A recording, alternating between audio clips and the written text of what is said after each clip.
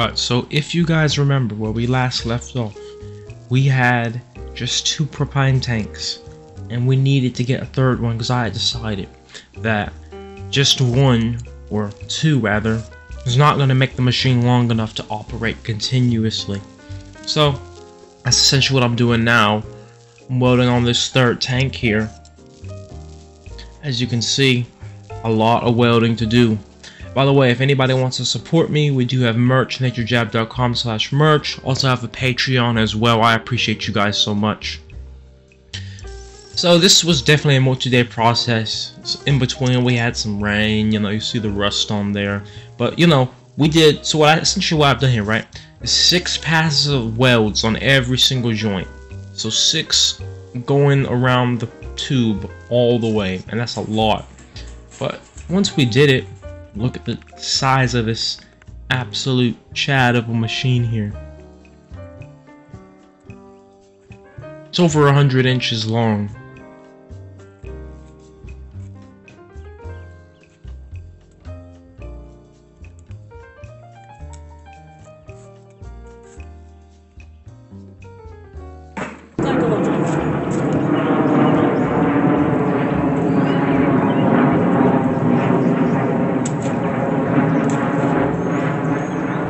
Barely see the top of it.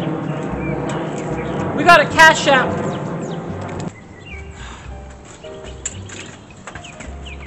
It doesn't even compare. It literally is. It doesn't even like it.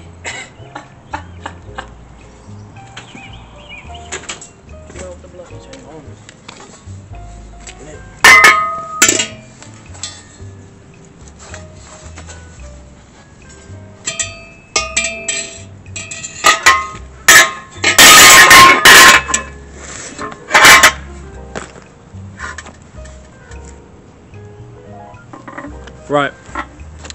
You know what it is. Building the next plastic to fuel reactor here. Past one behind us. We got the manway, the lid, and today we'll be welding the bloody thing on.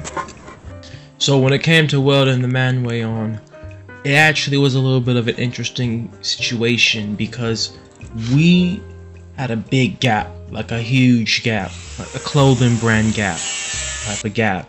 So I actually ended up getting some metal rods, right? Some little small metal round tubes. Not even tubes, they're just rods. And I just bent them around the thing, as you see, to fill in the gap. Look, I guess it's kind of cheating. It's like the equivalent of using a gigantic filler wire for your welding spool. But I said, you know what? I am not gonna sit there and try to fill in literally a 1-inch gap all the way around, because that's just absolute nonsense.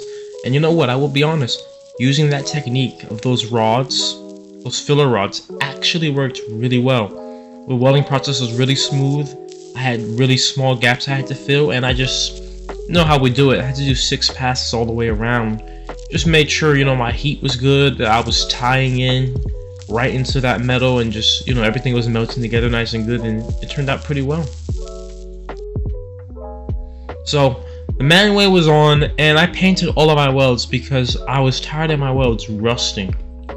Because I know it's just surface level rust, it's not gonna actually damage it after just a few days, even a few weeks of rust. But I was like, it's an ugly look, and why have them rust if they don't have to? So I just painted it black. I found this semi-gloss high temp black paint, and I'm like, you know what, that stuff actually looks pretty dang good.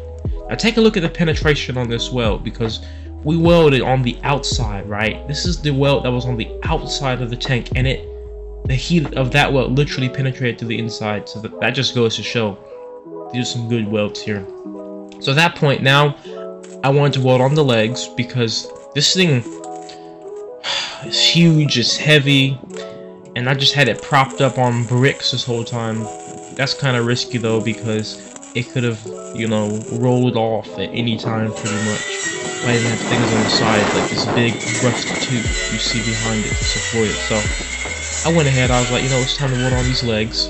Because here's the main thing, we wanted to weld on the manway because I had to be spinning the thing around to weld it. But after the manway was on, it doesn't need to be spun around. I now need to know what is up and what is down. So now I weld on the legs, so I know what's up, I know what's down.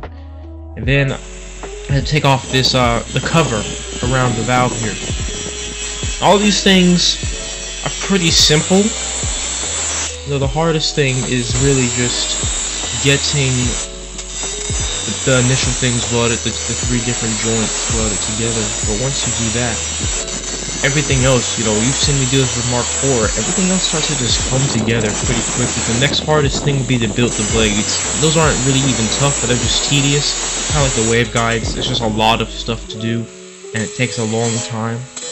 But, you know, things like the blades have some, you know, tolerances that you don't have to really worry about as much, because they can be a little bit imperfect. But things like these welds have to be, you know, they don't have to be perfect, but they need to be completely airtight, right? So, anyways, at that point, I really like the look of that black semi-gloss paint just on the welds, and I was like, I'm just gonna paint the whole thing, the whole ordeal here, because honestly, I was kind of like, why not? I did also test that propane powder coating on there and see, is it high temperature? And it actually was. I took a blowtorch right to it and held it there for 10 seconds. It didn't catch on fire. So I was like, you know what? I don't even have to grind off this powder coating because it's already high temperature resistant. I can really just paint right over it. It's just always better if something looks consistent than, you know, some black and white mosaic going here. So I was like, let's just go ahead and paint this whole thing. And I really like it. I think it goes well because this is just semi-gloss. I might actually go over it with some actual full gloss high temperature paint. But I think the semi-gloss or some type of gloss works really well because we know the manway is stainless steel, which is reflective, and now the whole body of the reactor is reflective as well. So it all goes together very nice.